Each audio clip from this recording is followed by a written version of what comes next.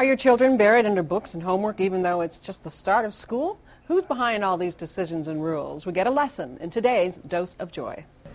Hey, school just started, and already my kids have too much homework. We didn't have this much homework when we were kids.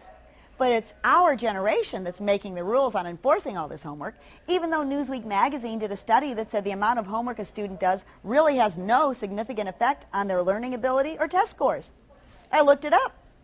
Just a little homework I did. But why are we making so many more rules, especially when there are so many of us who think we don't have to follow them? Like traffic laws. In St. Louis, we seem to think red lights don't apply to us. Or at the theater, we don't have time to turn off our cell phones because that rule is just for everyone else who's not expecting such an important call.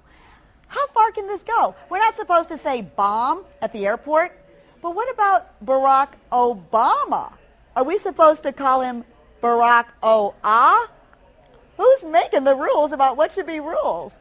I'm surprised we don't have a rule about emails, that they should have to display the time and date when they're opened. We send out all these emails, and then we never know if anybody reads them. Shouldn't we make some kind of rule about that?